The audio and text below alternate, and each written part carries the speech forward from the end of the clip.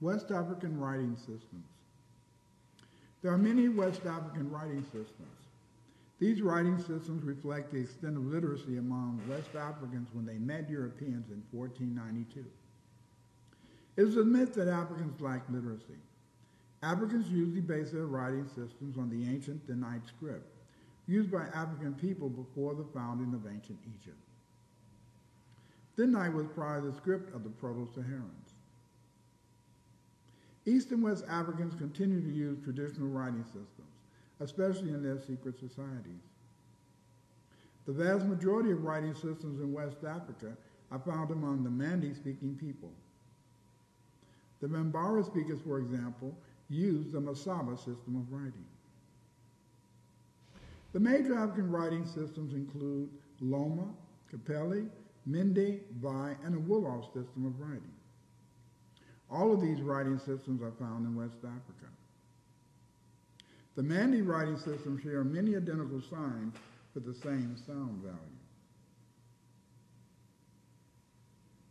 Some European researchers have assumed that African writing systems were invented in imitation of Europeans who were using the alphabet. This theory is false. The existence of hundreds of inscriptions from the Fezzan in Libya up to the Niger Valley dating back to chariot times provide testimony to the antiquity of writing in West Africa.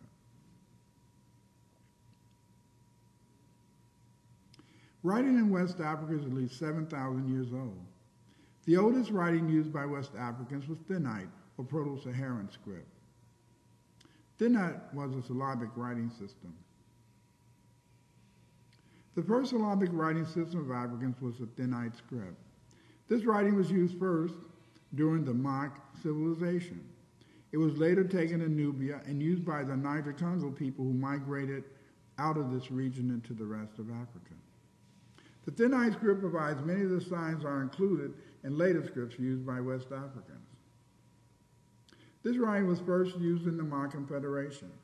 The Ma Confederation was formed by people who had originally belonged to the Unanian civilization, was extended from Middle Sahara up to North Africa. Most of the people of Ma were centered in the Saharan highlands. In history, the citizens of Ma were called Cushites. After the Great Flood between 3,500 and 4,000 BC, the Proto-Saharans left the highlands and began to settle the lowlands up to the Nile Valley, Mesopotamia, and other parts of Eurasia. These areas were formerly strongholds of the Anu people. The Anu, they had mining and trading centers stretching from Egypt into Eurasia and the Americas. The Anu are the people we call pygmies today. The Anu used two writing systems, in Mesopotamia, cuneiform, and in Egypt, hieroglyphics. In Nubia, West Africans were using Thinite symbols before the rise of Egypt to record their ideas and report on important events. The Proto-Saharans used Thinite as a model for the Indus Valley, Libico-Berber, Olmec, Proto-Saharan, Proto-Sumerian, Linear Elamite, and Minoan, or Linear A. Using Vai symbols, I have been able to decipher all of these writing systems. I discuss this in my book, Archaeological Decipherment of Ancient Writing Systems.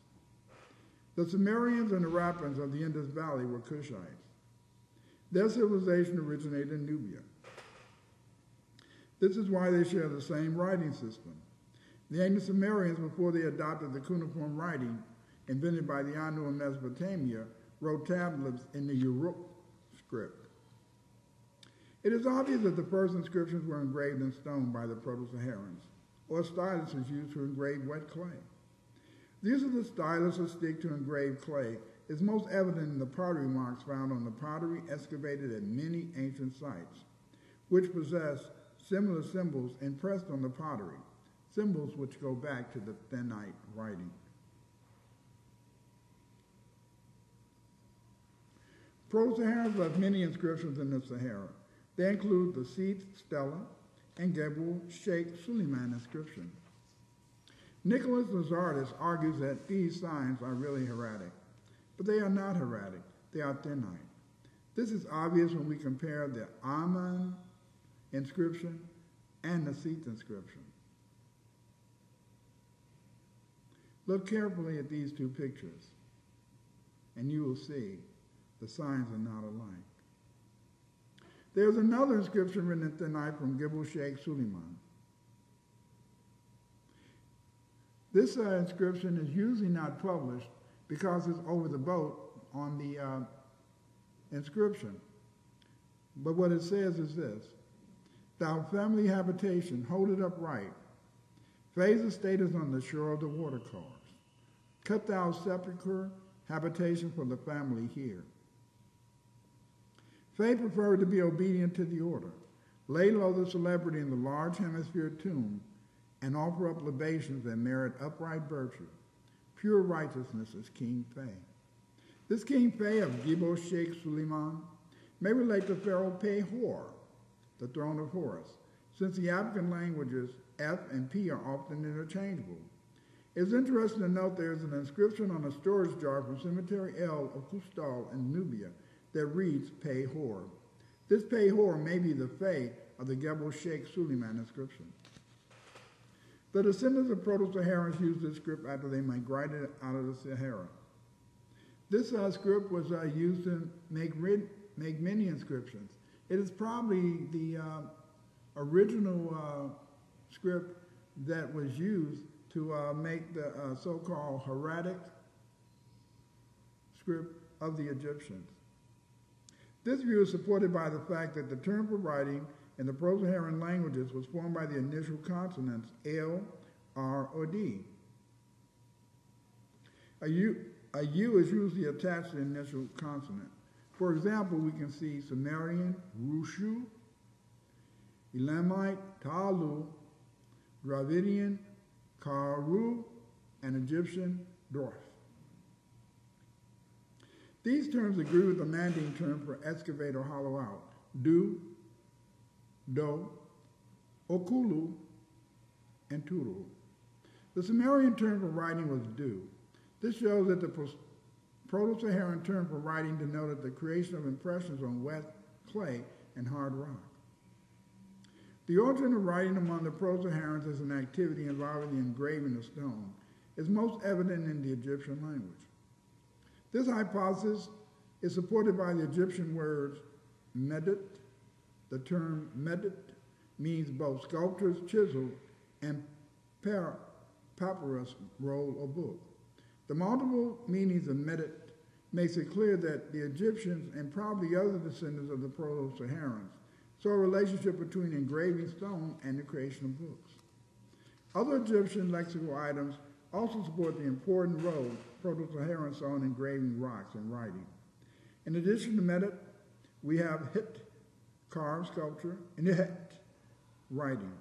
The fact that het in Egyptian is an Old Kingdom term for writing, almost identical to het, is further evidence that writing involved the engraving of stone.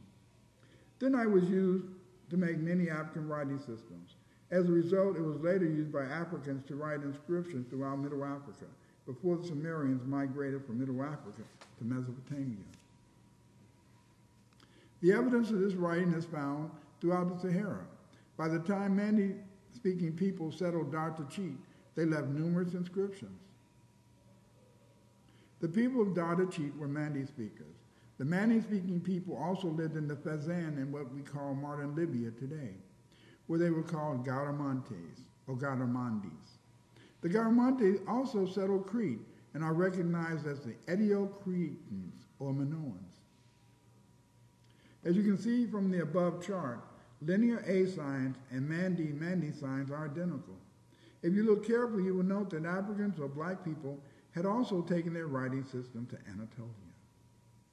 Because of the thinite origin of writing in Africa, African writing systems used in East and West Africa usually share many identical signs.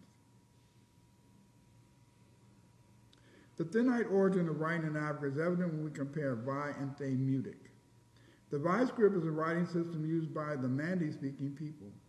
The symbols related to Vi was used to write the Libico Berber inscriptions and signs posted throughout the Sahara along the chariot routes that led from the Fezzan in Libya to the Niger Valley. The Semitic writing system was used in Ethiopia and Arabia. This writing was used to record the Semitic language.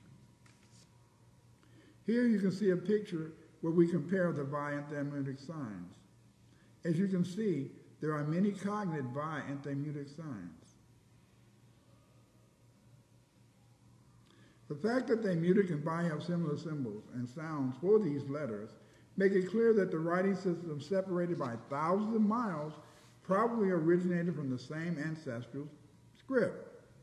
That script we call Thinite. The Minoans, who were Africans, introduced linear A to Crete. The Minoan signs are identical to the writing left by Africans throughout the Sahara, like those found at Tachit and presently represented in the Bai and several other West African scripts. The Minoan script also shares signs with Akberi Ahemi. Akberi Ahemi is a Nigerian writing system.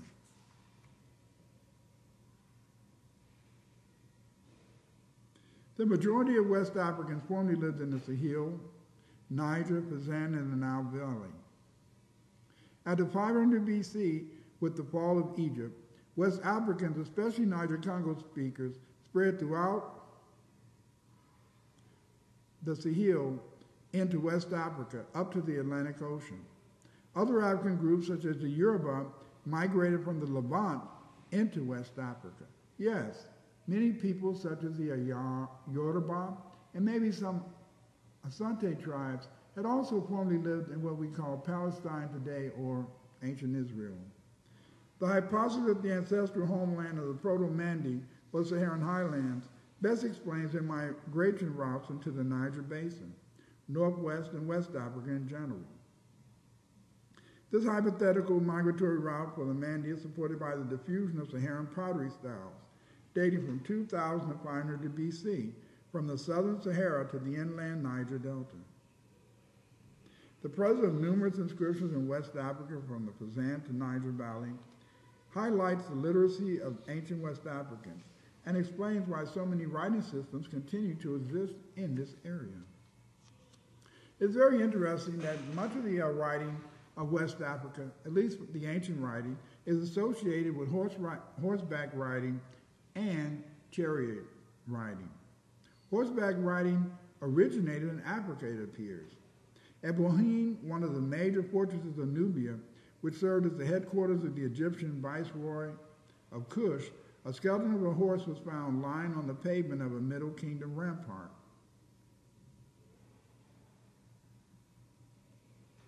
This was only 25 years after the Hyksos had conquered Egypt.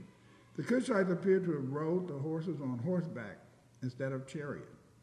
It also shows that the horse is already a familiar item among the people who lived in Upper Egypt. In association with horses and chariots, we often find writing.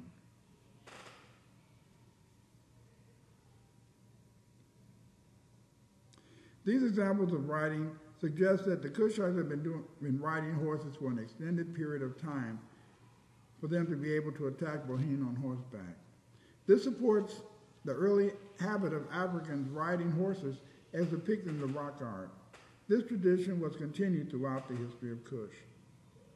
The Kushites and Upper Egyptians were great horsemen, whereas the lower Egyptians usually rode the chariot. The Kushite cavalry of the 25th dynasty usually rode on horseback. It is clear from the numerous West African writing systems that have existed in the region for at least 3,000 years. This view is supported by the Oued Mertotek inscriptions from West Africa dating back to the Chariot Age, which is dated to 1200 BC. Although inscriptions were engraved or painted on rocks throughout West Africa, Europeans failed to see evidence until the 1800s and early 1900s of West Africans having their own writing systems. As a result, researchers believe these writing systems were created in response to European literacy. This view is false, as proven by a comparison of West African scripts, which share many signs. These shared signs all relate to the Thinite signs. This may explain why West African tribes have tribal signs that are cognate to Thinite and Vi signs. The Diringer have been separated from West Africa for 300 years, yet the signs and writing systems are cognate to symbols in so-called recently created writing systems. This is proof that the writing systems of West Africa, like the Diringer, are pre-European in origin. As you can see, the Diringer script is related to West African scripts, such as Vai and Bamun. Whereas in East Africa, writing was openly practiced, in West Africa, writing was maintained by West African secret societies.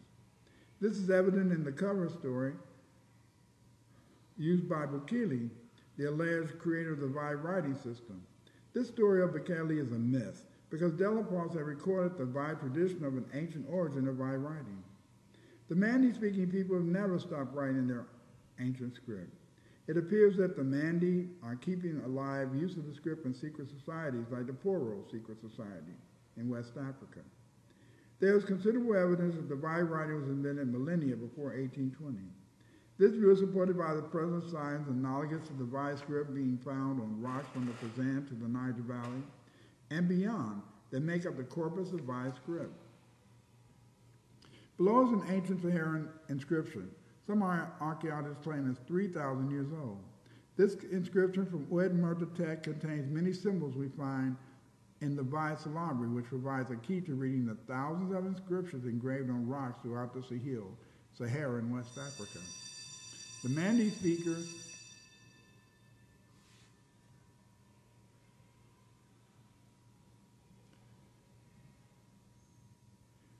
speakers before they adopted Islam worshipped the god Amma.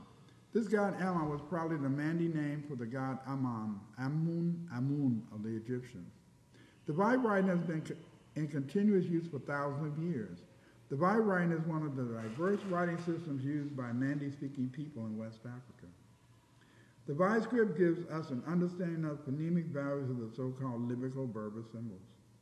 The Libico-Berber writing is nothing more than a variant form of the original Mandi writing, represented best by the Vai signs.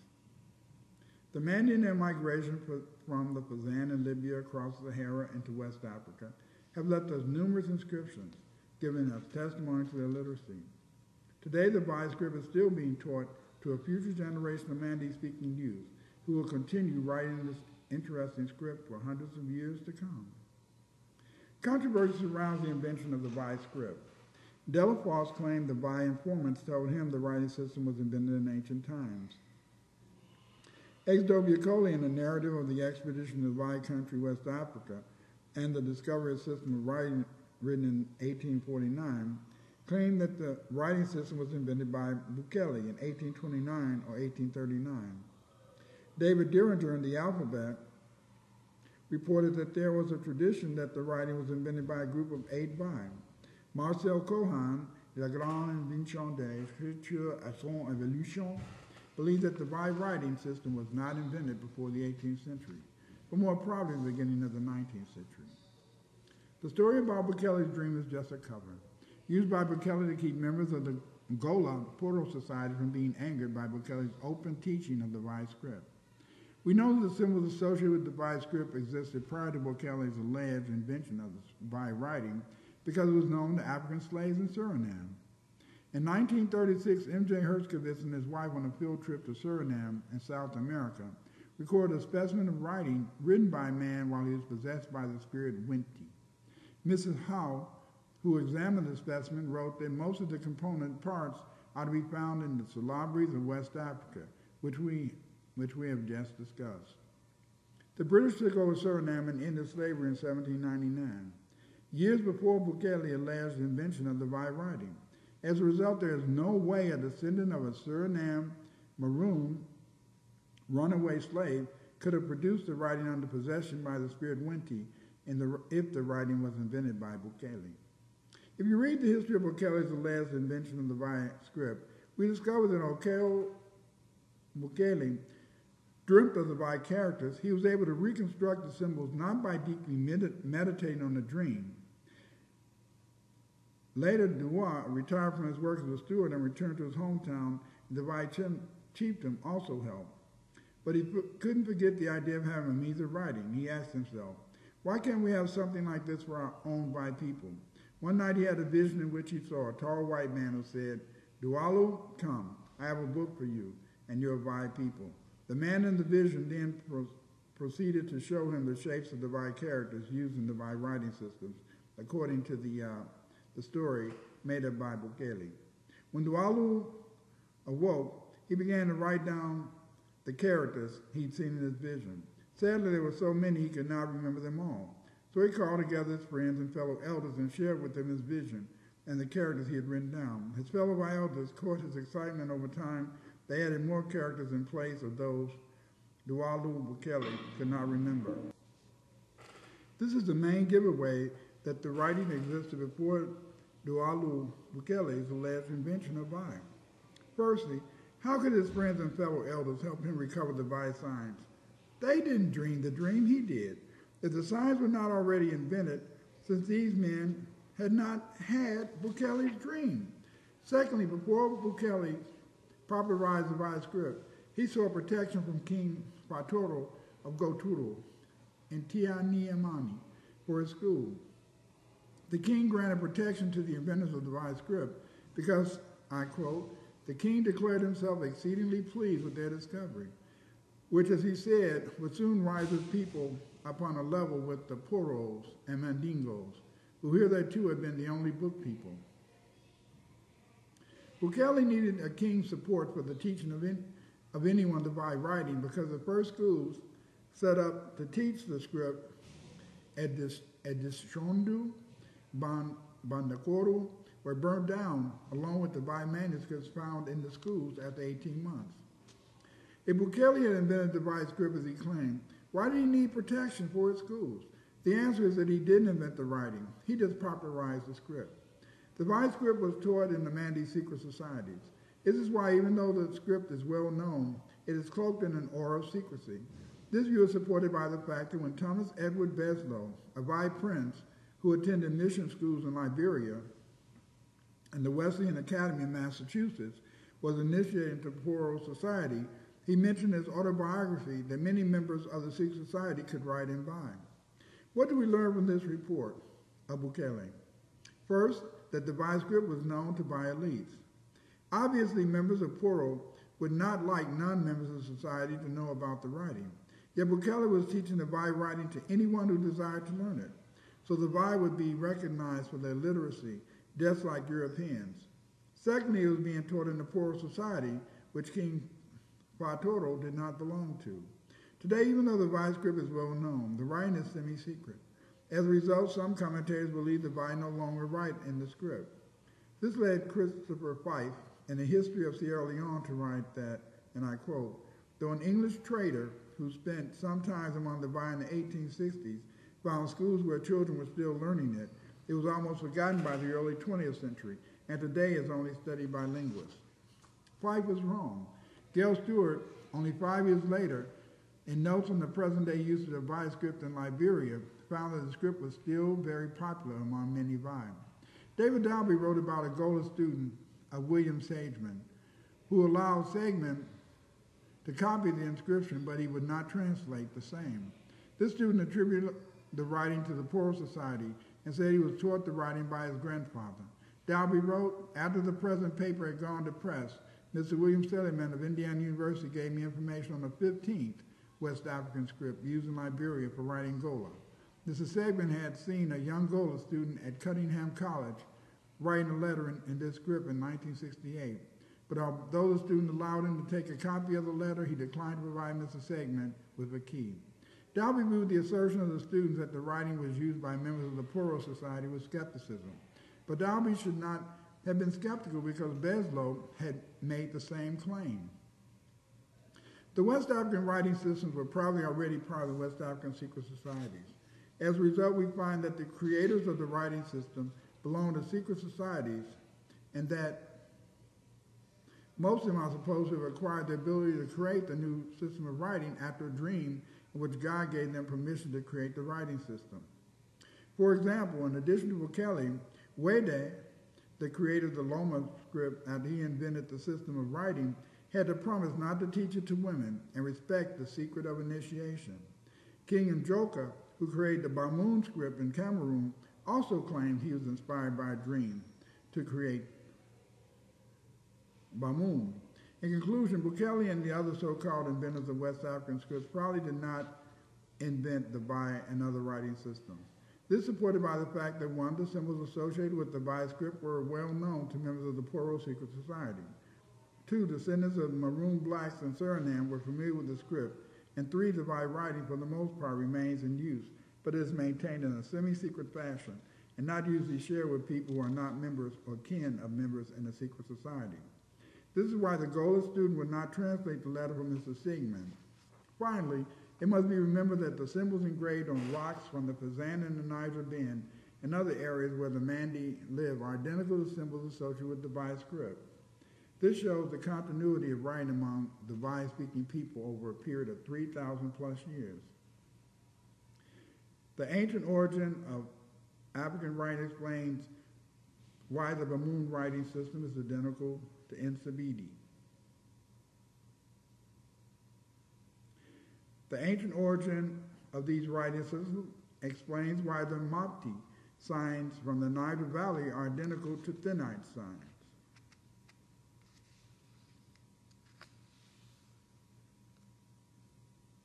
The ancient origin of writing in West Africa explains why the Dogon signs are identical to Bambara signs.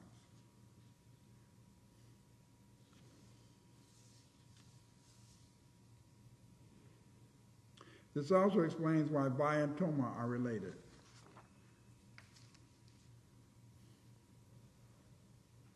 Further confirmation of the ancient origin of writing in Africa,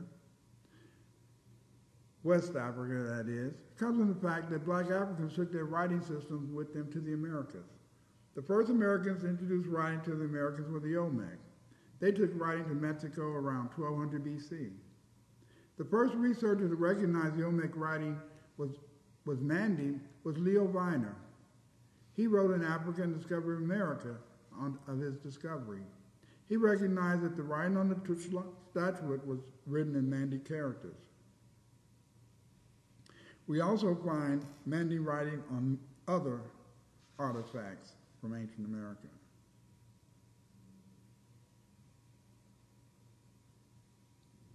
Since the discovery by Weiner, we have found many examples of West African writing throughout the Americas. Many of these blacks continue to use the Bai script introduced during Olmec times also into the Mayan period. The Bai script was also taken to America by the Malian explorers led by Abubakari in 1310. Abubakari came to America with 25,000 followers. As a result, Abubakari's men have left inscriptions across the Americas, from North America all the way down to Brazil. During the Atlantic slave trade, African slaves also used traditional West African writing systems to communicate with each other. For example, the Dajuka, who I believe speak a Creole language with an Akan dialect substratum, also had their own writing system in Suriname. Herskovitz recorded the Dajuka text. K.Hau did consider research on the Dajuka script. Research done by K.Hau indicates that the script was used in Suriname prior to 1910. In summary, West African writing systems continue to be used today. They are maintained in West Africa by the West African secret societies. Writing in West Africa is at least 4,000 years old. The writing system was based on the Proto-Saharan or Thinite script that was used by the Ma civilization in the Fazan and the southern nomes of ancient Egypt. The evidence from Suriname, symbols on the rocks near West African settlements, and the continued use by members of the Vai secret societies support Delafosse tradition that the Vai writing existed in ancient times and that West Africans had writing systems before Europeans came to Africa. Yes, West African writing systems are varied, but they predate contact with Europeans or the Arabs. West Africans had many writing systems.